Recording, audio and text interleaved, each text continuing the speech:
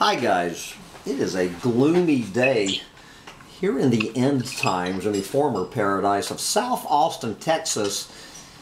You won't be hearing this till early January, but it is actually Friday morning, December 29th, 2017. But we are going to leave Austin, Texas and head over to Scotland to talk to one of my new Humptydumptytribe heroes, and a new not a new voice from the Doomosphere for some of us, but this is my new buddy Ian Baxter.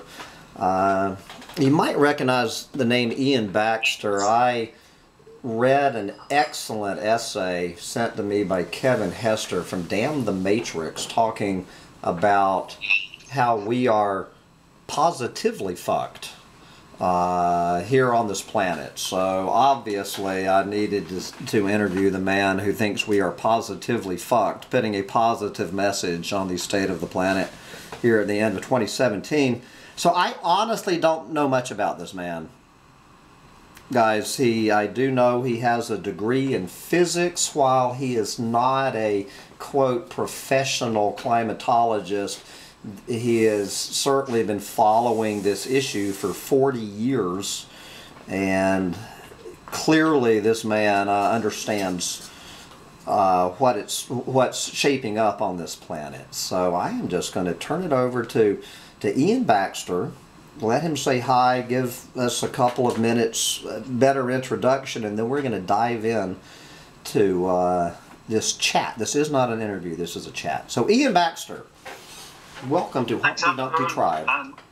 And thanks for giving me the opportunity to have a chat with you, because I've been following many of your posts and many of those of sort of fellow doomers, and it's been interesting.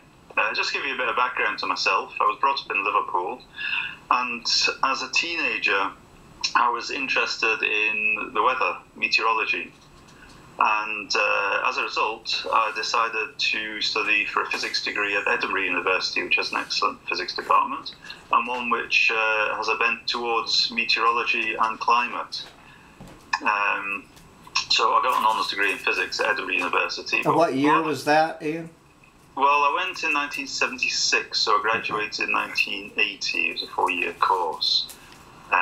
And during my time there, I came across an article in a newspaper about the greenhouse effect.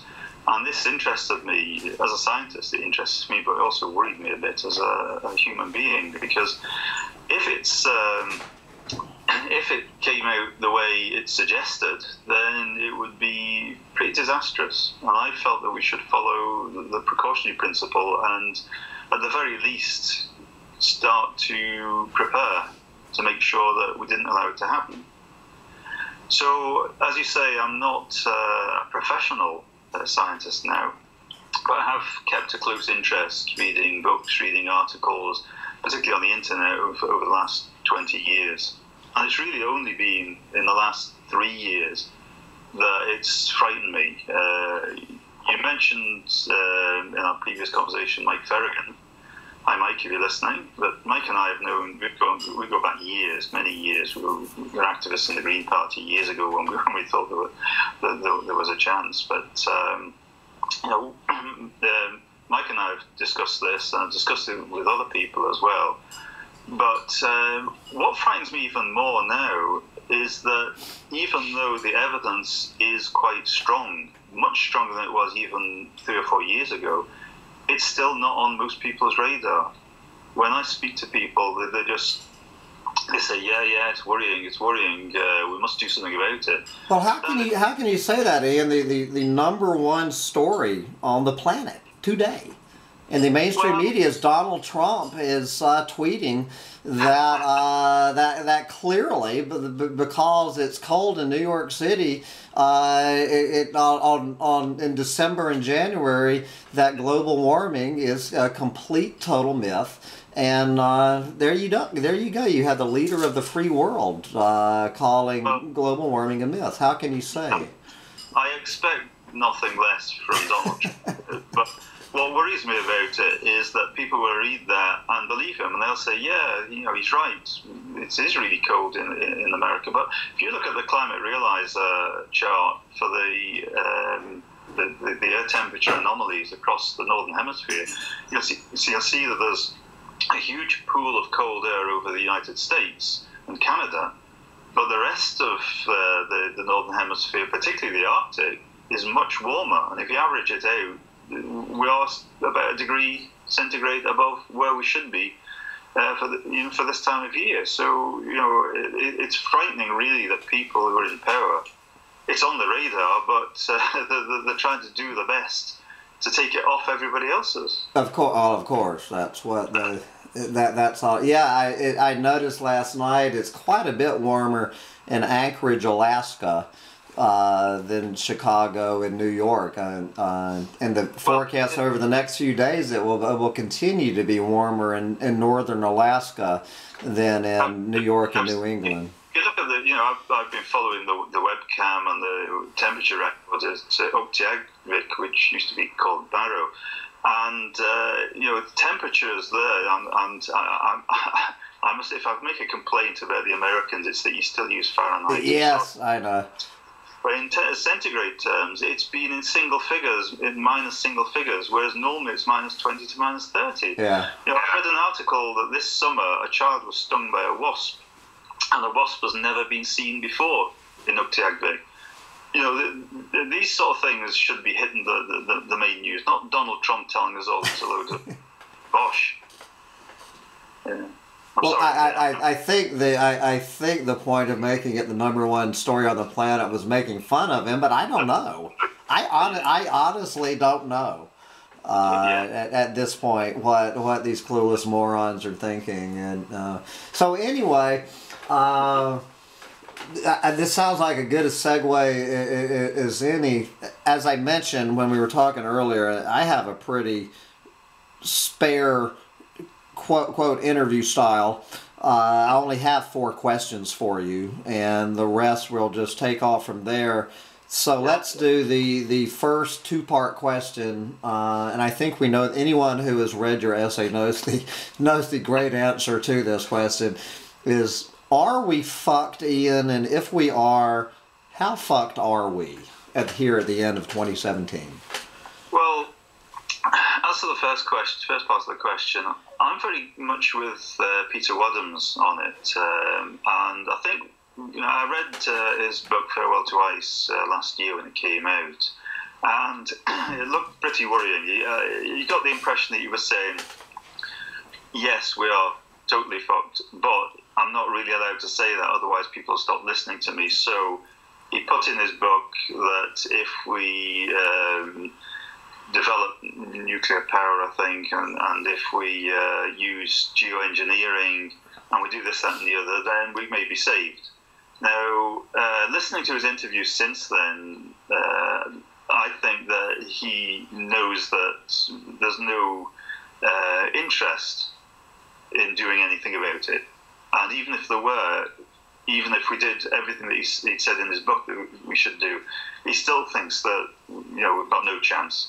But I also agree with him that human extinction, this question keeps coming up, particularly in Mike's Facebook page. Human extinction is very difficult to achieve. Wiping out 7.5 billion of everything, if anything, is not going to be very easy to do. But I go with Peter Wadhams that although there may be 1 or 2 pockets who will survive across the globe, by the end of this century, I reckon we'll be down to less than 10 million people, maybe a million. So there is some benefit to global warming. Well, the benefit for what survives, non-humans that survive, they can maybe start to patch up the mess we leave for them. But the reason why I don't think near-term full extinction is so likely is because, yes, we could wipe out the food from the seas if phytoplankton dies out. If carbon dioxide acidifies the ocean, there'll be very, very little living in it. yes, it will be very difficult to grow crops in many places, but there'll be some crops that can grow, and not all crops require pollinating insects. I think sweet corn is one example that's pollinated by wind. So there will be small pockets across the globe that may allow human life to continue. Maybe it only lasts for 100 years before they all finally die out, I don't know.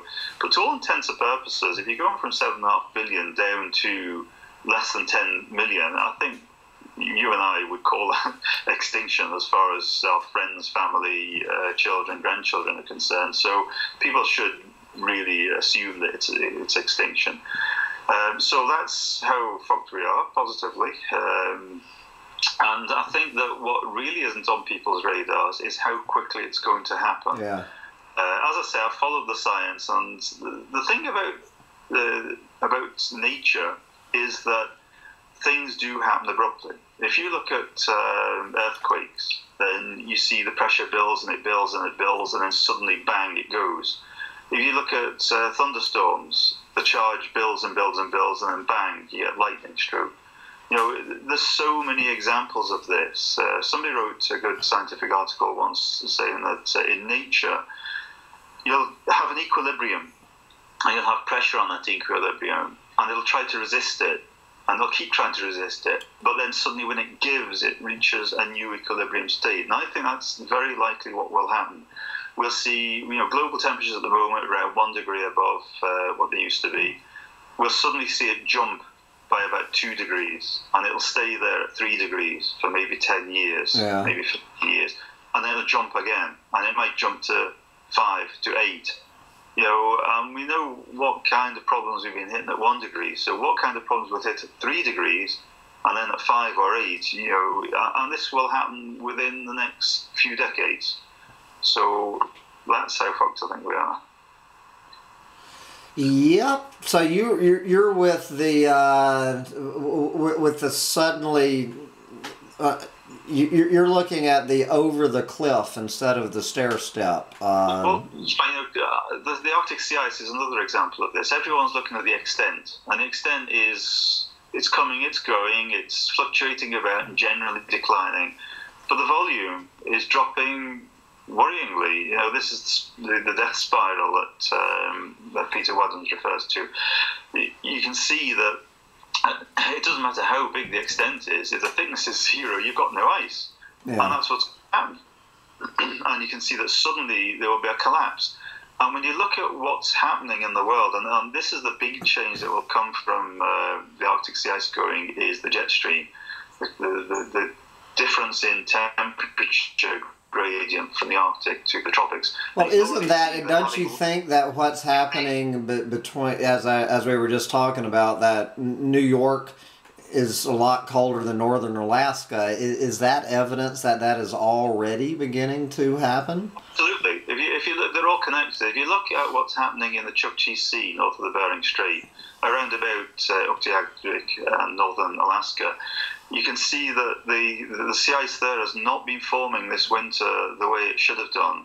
And that's largely because there's an upper air ridge, which is pushing milder air and more moist air up into the Arctic. This ridge is associated with the weather in California. It's not getting the rainy season because of that ridge.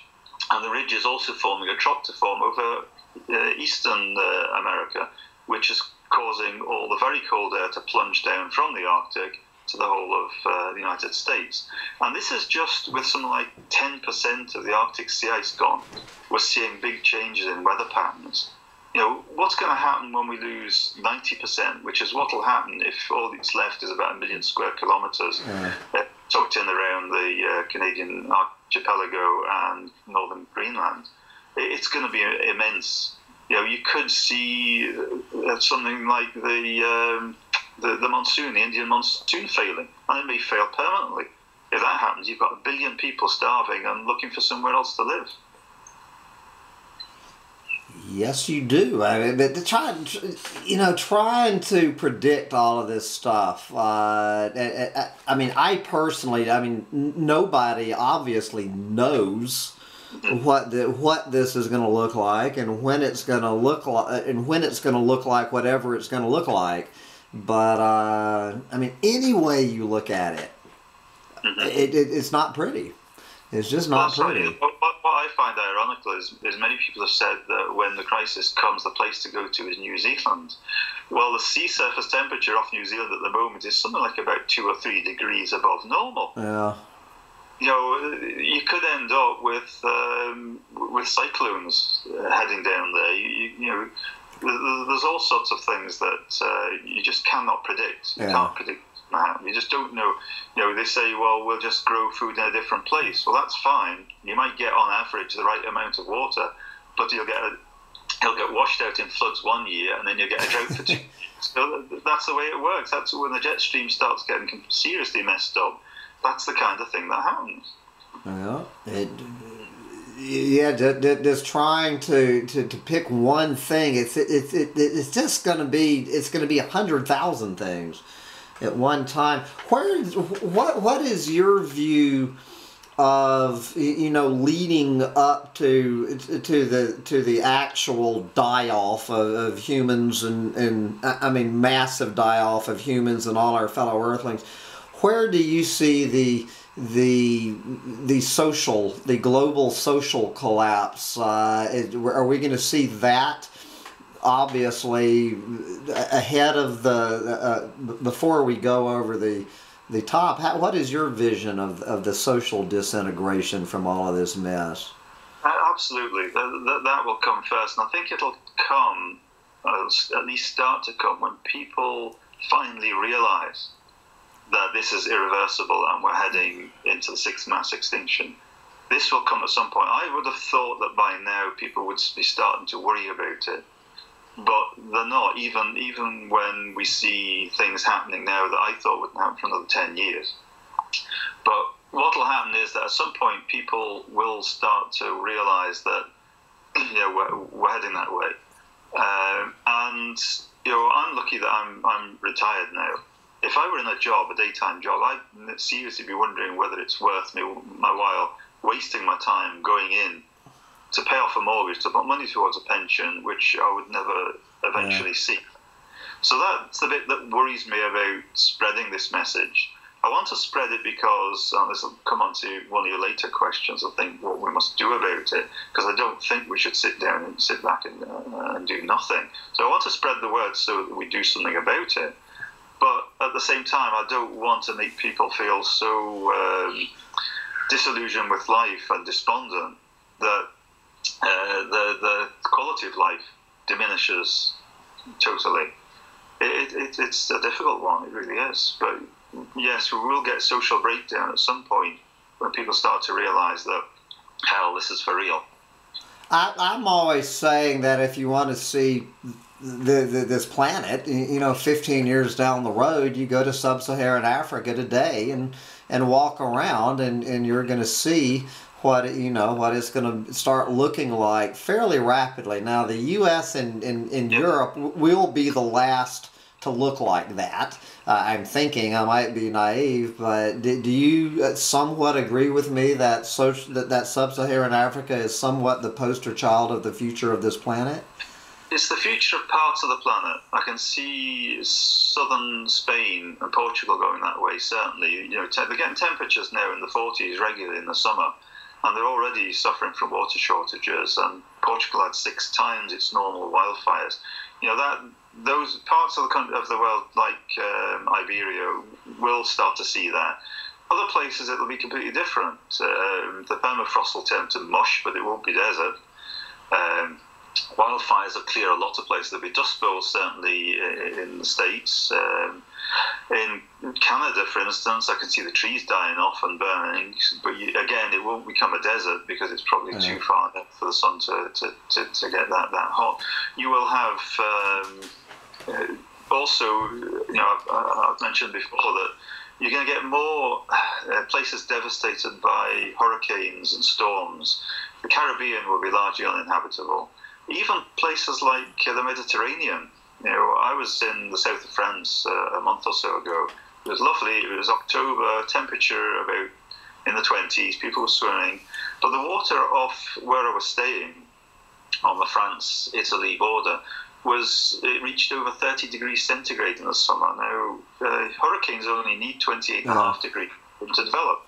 So if you get a hurricane like the one that strayed up towards the British Isles, Ophelia, a few months ago, if that drifts into the Mediterranean in August or September when the sea surface temperatures are highest, it could strengthen.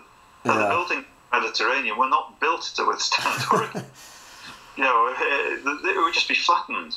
And you weren't there when those big walls of wildfires were there in the background, and with all these tourists out drinking their drinks on the beach. There were wildfires in that area of sort of southern France, but not when I was there. I think it was in sort of July, August when that happened. And I didn't see it. I don't have a car, so we were staying there, travelling around by train and by bus. So we didn't manage to get far inland to see any damage, so I couldn't say what it was like.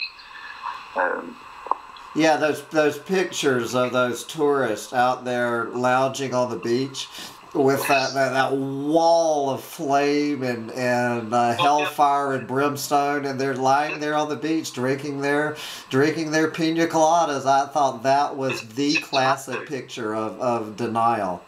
But that's symptomatic. It's like the picture from the States of the guy playing golf with the fire in California behind him. What does it take to get through to people? And I continually hear people say, science will fix it. Somebody will come along with a fix. If you look at all the fixes in the past, the things that we never knew were going to be around, then 10 years later they're there, then that will fix climate change. But it's the scale. It's the absolutely huge scale. Yeah. And I think this is what Peter Wadham's referred to. You're talking about $100 trillion it would cost to build these carbon capture storage machines that he was saying that could possibly save us. But even if we wanted to spend the money on it, there is no will to do it. Yeah. You'd have to turn over the factories that make all these goodies that people buy and then throw away a couple of weeks later. We'd have to convert all those to building carbon capture storage machines.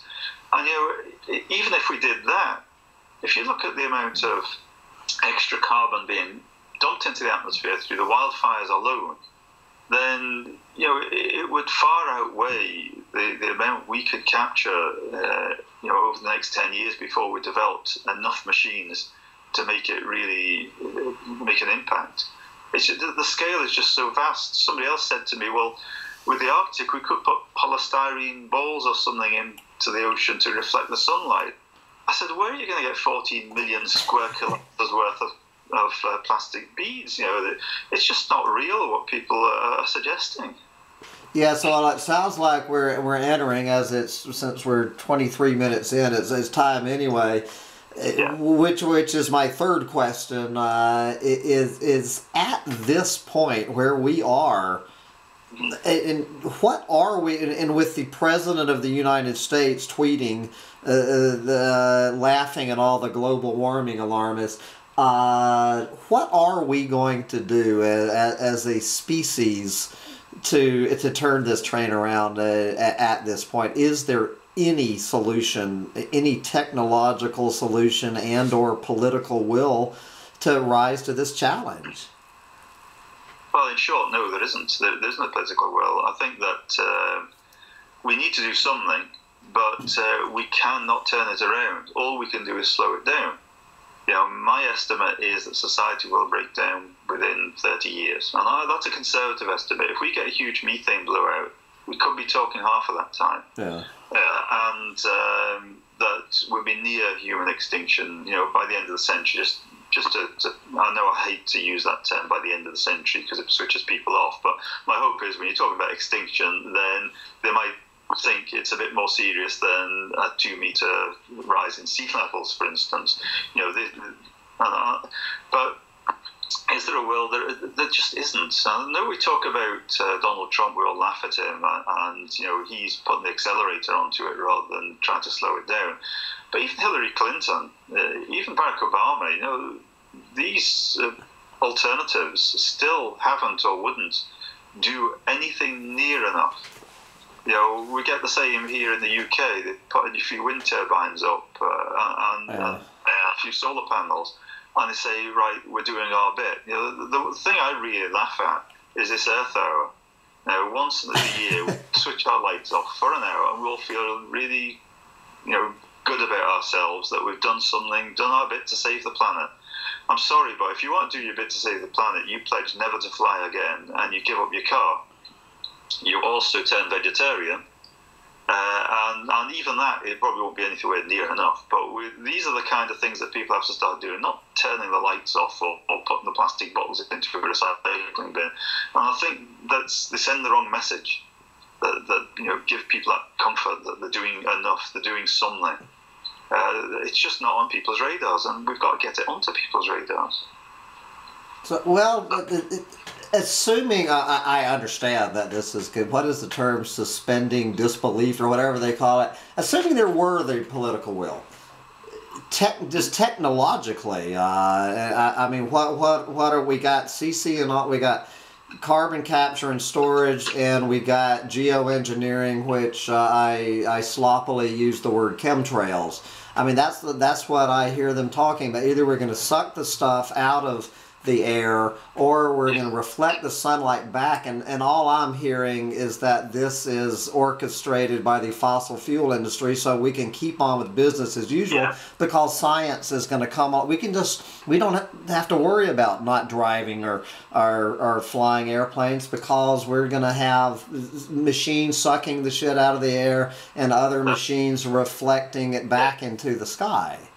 Yeah, and Peter Wadhams puts it very well. He says that geoengineering should be just a temporary fix, if you like, just to buy us a little bit more time. On the carbon capture and storage, it has to be something along the lines of the post-war Marshall Plan, where we really turn over all our factories. We stop producing cars for a start, or aeroplanes, and we start building within these factories huge carbon capture and storage machines. That's the kind of thing that we would need to do. If there were a political will to address this, we would not only not be building more runways, like Heathrow Airport is going to get a new runway. I think Berlin Airport, they're building a new one there. We should be closing them down. Well, go over to China if you want to see airport construction. Yeah, we should be closing them down, and should be investing in rail lines and making the price of running a car so high that it just becomes prohibitive. Obviously, you have to put in measures in place to help those who live in rural communities and all the rest of it. But the problem is, when you say to people, we all have to stop flying, they say, well, what about people who've got family in another part of the world? And I say, well, fine, we'll address that bit last.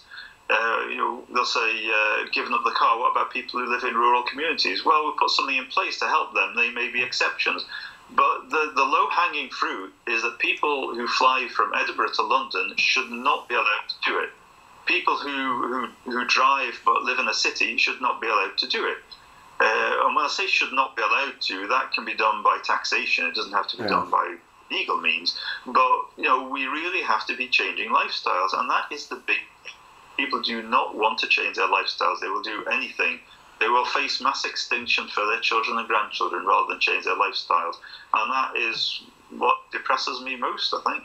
Well, I'm always owning up to. I did get rid of my car for 6.5 years, but 3 years ago I caved again. I drove more miles in the year 2017 probably than any year of my entire life, and here I am. I'm your old doomsday prophet, eco-Nazi up here preaching this shit, and I'm putting more miles on my truck, on my gas-sucking truck in the year 2017 than any year of my life.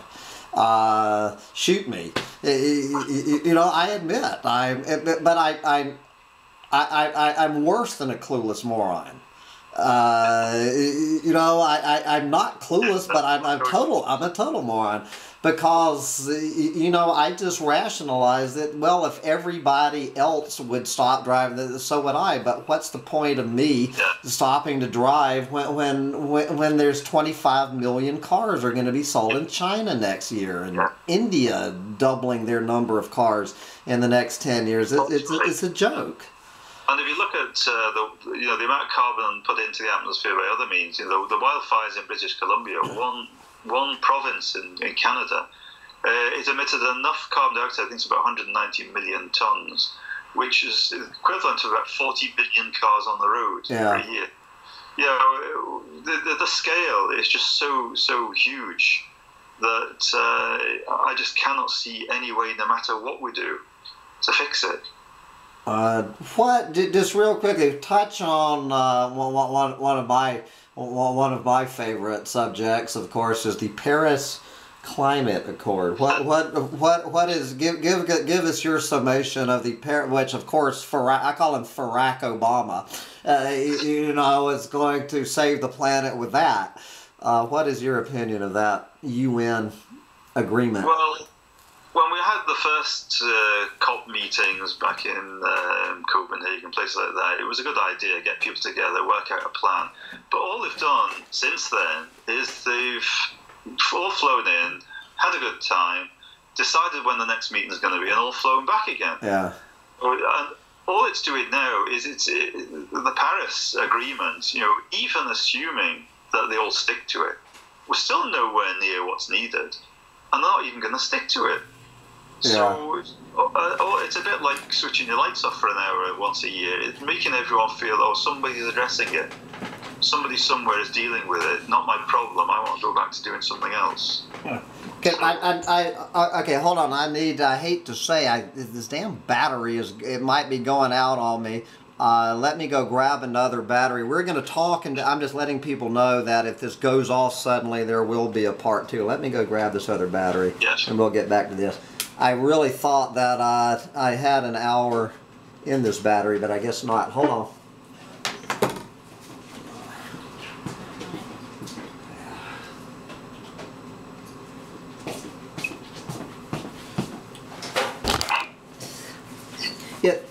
There's a chance that it'll make it till the it'll make it till the end.